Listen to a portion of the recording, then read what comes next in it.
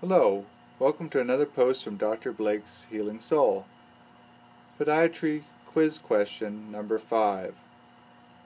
When looking at these two top covers, who can tell which side is more supinated? It belongs in the top of an orthotic, and this patient tends to sprain his ankle. And which side does he have more trouble with that supination tendency, or what we call lateral instability?